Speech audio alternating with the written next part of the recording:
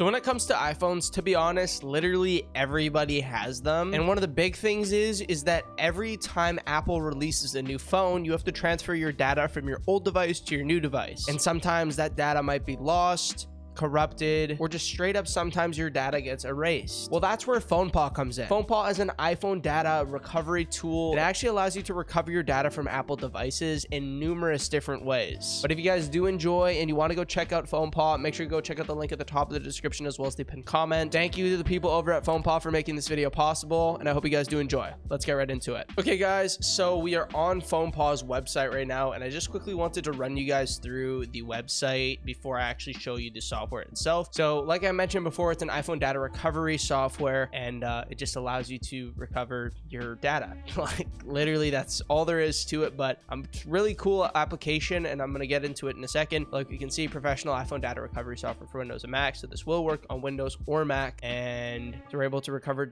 deleted data from iOS devices, iTunes and iCloud. It supports 30 plus different file types, so all of your different files that you would have on your iPhone itself, such as, you know, pictures, videos, messages, contacts, all that stuff. And it's compatible with the newest iPhones, which you don't see that a lot in terms of these other competing softwares. So it's cool that it actually supports iOS 17. It's great. Now coming down here, we can see it recovers any lost iOS data in multiple different scenarios. This kind of outlines the different scenarios here. It shows the data recovery modes to restore the data from all iOS devices. So we can see recover from iPhone/iPad directly, iTunes backup, and recover iCloud synced files. So that's basically that. And we're also able to kind of see the different formats that it accepts: photos, contacts, messages, videos, call history, line, WhatsApp, audio, all that stuff. And it's compatible with the newest devices, and it just kind of outlines all the other stuff here as well as walks you through the process. That's basically that. I'm gonna get my phone connected and boot up. I'm gonna boot up FonePaw, and we're gonna see what the software is all about. So I'll see you guys in there. Okay, so I'm inside of FonePaw right now, and we can see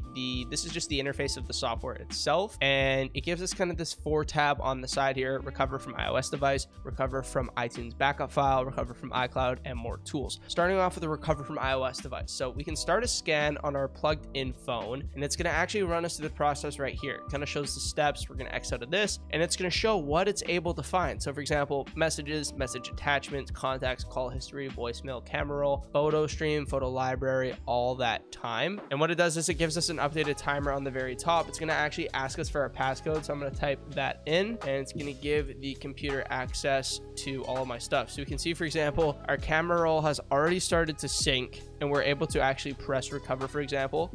So we'd come through each individual file type to actually see. So we would check our boxes once everything gets imported. We could see that scanning data is literally only at 16%, analyzing data is at 3%, and it's already found all this stuff, which is crazy that that's just the case. I have 26,000 pictures on this, which is ridiculous. So that's basically that in itself. And what it would do is it would come through here, it would show up with all the call history, contacts, messages, once everything else kind of showed up, and we gave it some time to run through. But I'm actually just going to stop it, and I'm gonna just press yes, okay, and we're able to kind of see the results. So if we wanted to, we could come through our camera roll right here, and we can individually select pictures that we don't want to save to our device. So that's cool, and it just kind of shows us the size of everything and how much it would, you know, be in terms of storage to download it to our computer. So we got photo library, camera library. Photo library is pretty small, but if we go to camera roll, dude, it's just ridiculous how many pictures I have on my phone. I'm just gonna go back and press OK. And now we can see the recover from iTunes backup file. This would be if we had iTunes backup file on our computer, if we had it downloaded from a previous device, or we could actually download it if we wanted to from a previous device from iTunes. We would be able to literally take that file, upload it to here, and then apply it to the phone that we had connected to our computer. So it's cool that this software allows us to do that. And then recovering from iCloud allows us to sign into our Apple ID, and it will download a backup off of the cloud that we can also apply to the phone. So let's say if you lost your old device, for example, you have your new device, and you want to restore from a backup that you previously had in the cloud, you could do that on this software. It's insane. You're able to either download a recovery backup from an existing phone. You're able to also get one from an iTunes file as well as the cloud. So all three bases are covered. It's ridiculous. There's literally no gap apps in the software. No matter what situation you're in, you should be able to back up your iPhone, which is awesome. You'll be able to transfer your data to your new device, or if you lost all your data on your existing device, you could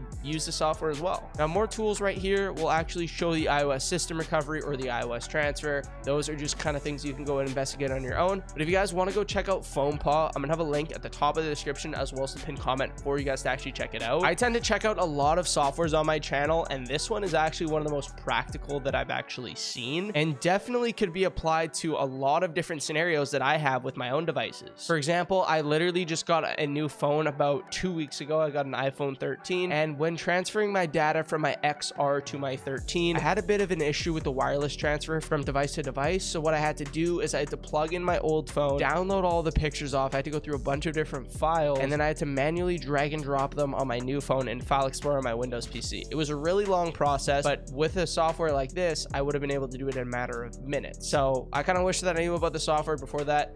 This is a great example of if you have a use for it, or you think you'll have a use for it, make sure to go check it out. It doesn't hurt. Just go check out the link at the top of the description as well as the pinned comment. But I hope you guys did enjoy. Like, comment, subscribe. Massive shout out to the people over at FonePaw for making this video possible, and I will see you guys in a future video on the channel. Peace out.